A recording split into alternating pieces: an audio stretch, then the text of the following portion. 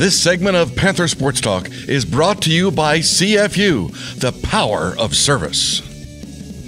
Welcome back. More with David Harris, new athletic director here at UNI. And I know the fans, the alumni, everyone's excited to have you here. But out of all the schools, why did you decide to choose UNI and take over the leadership here?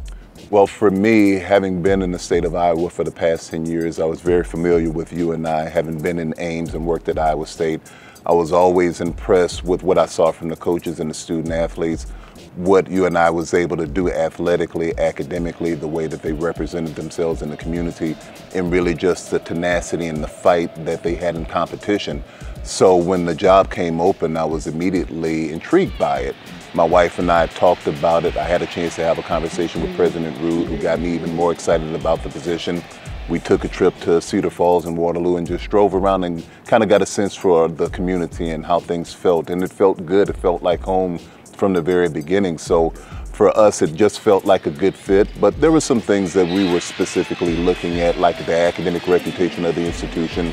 For somebody like me who started in academic support, that was very important.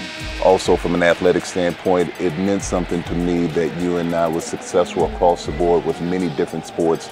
So that meant that there was a good foundation in place. I looked at the coaches that were here, and we just have fantastic coaches who are really invested, and you can tell that because they've been here for a long time, they really enjoy UNI and they want to be here, and that mattered to me a great deal. Talking with President Rude, as I said, I felt like he had an exciting vision for how he felt like athletics would really fit into the equation. And then for me, as a father of young kids, I was looking for a great place to be able to raise my family. I have a 14-year-old and a 5-year-old, so I wanted a good place for them, a place where they can have great schools and be happy in the community. And I found all those places, or all those things here at UNI, so that made it a slam dunk for us. It's been about a month since you've been on the job. What are you really working on in this first month?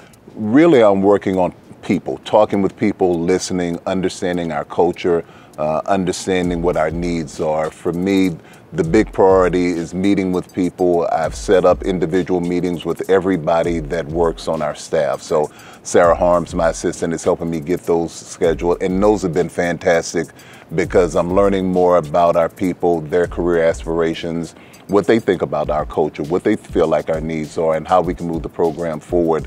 So I'm really spending a lot of time listening more so than talking, and understanding what our challenges are, but also what our opportunities are. And I think that will really help us as we're making decisions in the next couple of months about a strategic direction, putting a vision in place, talking about some priorities. I think all of those things will pay dividends at that point in time. Very good. We'll be back with more David Harris right after this. And now here's a story on Jamie Lindstrom, one of the best shot putters and throwers in UNI history.